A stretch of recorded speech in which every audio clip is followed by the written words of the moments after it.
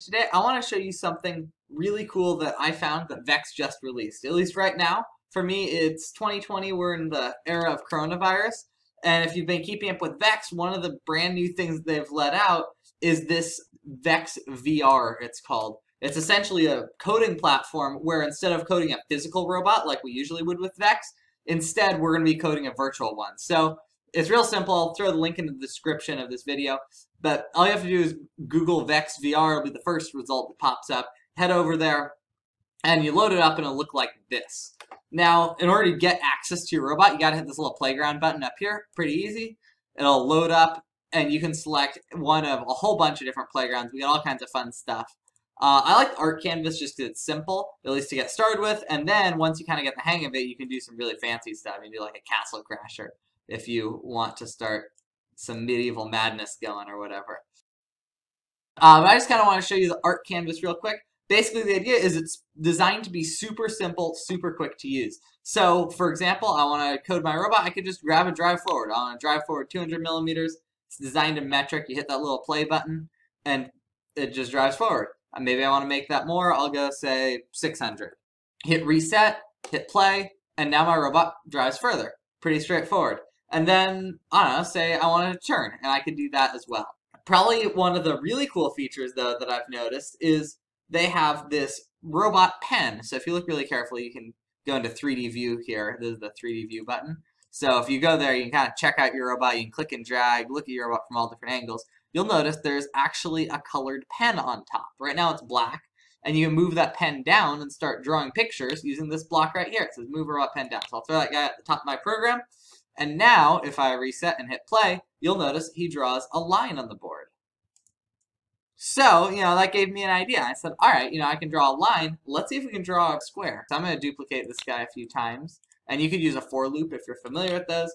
I'm just going to do it using raw blocks just to kind of show you what it looks like. And suddenly, I've got myself a square, just like so.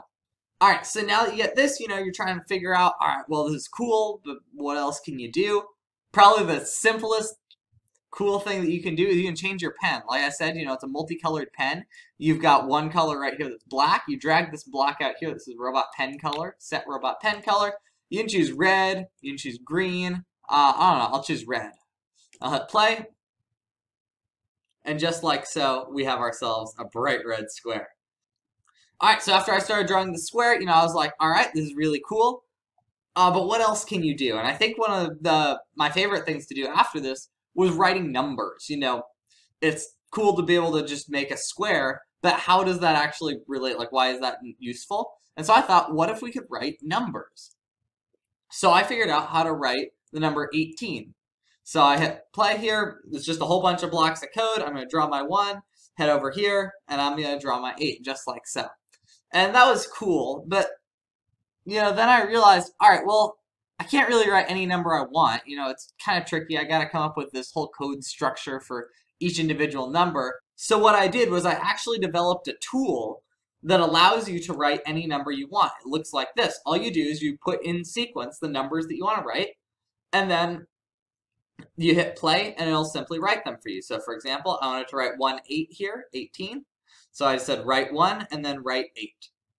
In the event that maybe, for example, you want to write something a little more complex, you have this more space block here. So you grab that guy, and you'll go write 1, 2, 3. Then you'll hit play. He's going to, because I added this more space block, kind of head over here, get a little bit more room to write, and then he's going to write the number 1, write the number 2,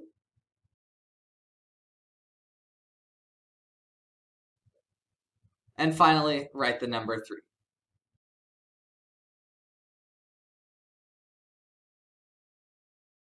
So this tool, although it's really powerful, is actually fairly complex. So if I scroll over to my source code here, this is what kind of sets up these two blocks and makes them work. You can see I got a lot of code here. And so, I thought either I could make a really, really long video and show you how to do that, and that would be complicated and confusing, or I just give it to you. So underneath this video, you'll notice there's a little link that says, click here for the code. You're going to click on that link. It's going to take you to little form where you can enter your email address, and I will send you that code right away so you can start playing with it, tinkering with it, test it out, see what different numbers you can write. I mean, I wrote 1, 2, 3. You can write much more interesting numbers than that, I'm sure. So go and play around with it, see how it works. You can even come over here once you have it. It won't change my version of the code, it'll only change yours. And you can always re-download it from the link I send you in the email.